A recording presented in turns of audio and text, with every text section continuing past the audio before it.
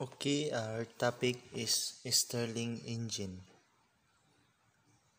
Contents: the introduction, the Stirling Engine, types of Stirling Engine, parts of Stirling Engine, Stirling cycle, advantages and applications, and conclusion.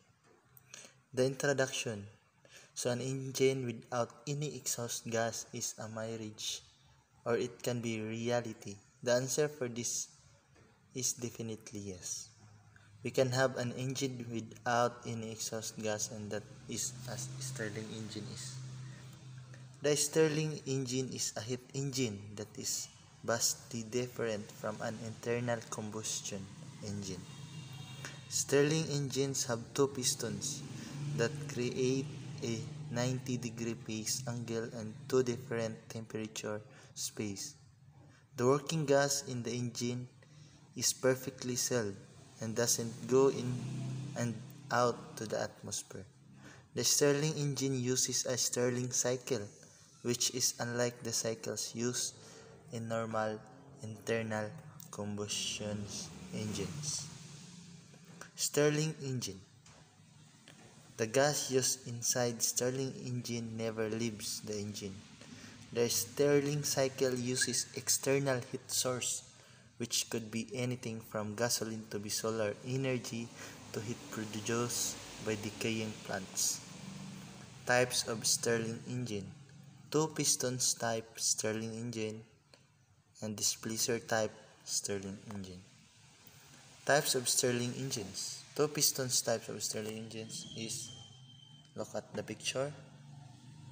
So we can see the hot piston, crankshaft, the hot air, the cold piston, and the flywheel revolution. This is the 90-degree phase angle is needed here. And the displacer type Stirling engine. We can see also the displacer, cold air, crankshaft, flywheel with revolution, power piston, and hot air in the inner part. So 90-degree phase angle is needed here. Parts of Stirling engine: main chamber, output shaft, displacer, power piston, crankshaft, and regenerator. The expansion of Stirling cycle.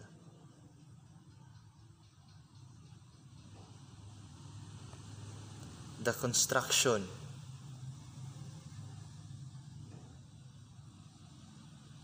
Look at the picture how piston work and how Stirling cycle process. The advantages: there is no exhaust in these engines like other engines. These engines are quicker in operation. Gas inside the cylinder never leaves the engine.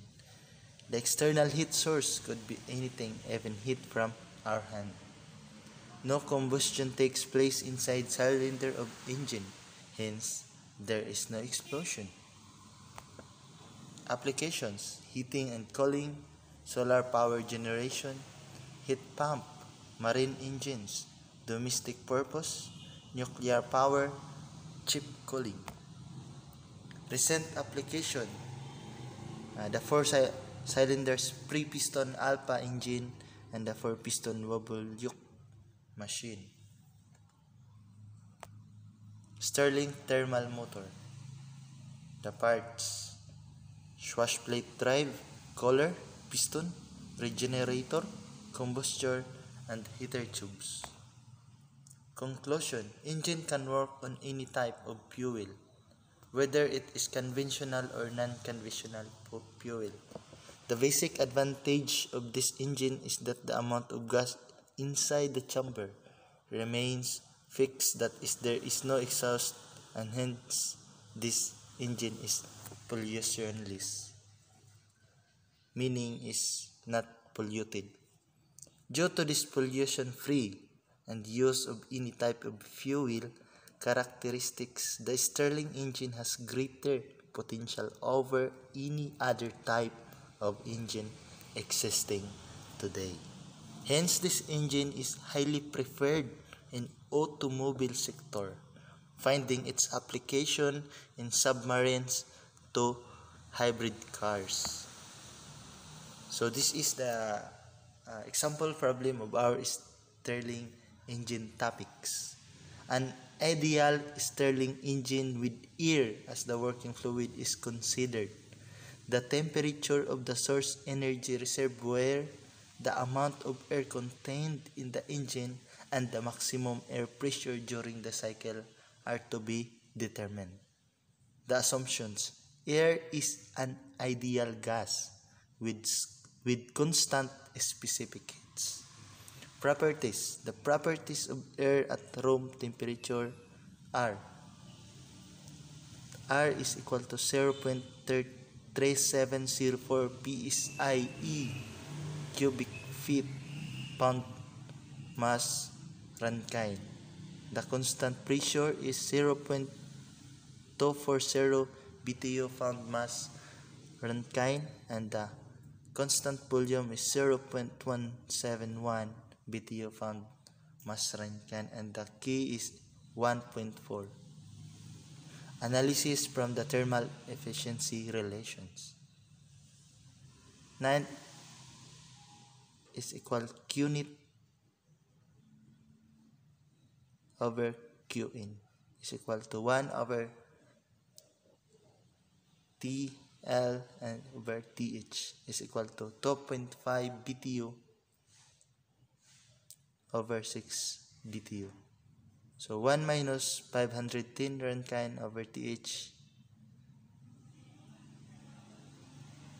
times TH is equal to 874 Rankine. State 3 may be used to determine the mass of air in the system. So M equals PB MRT.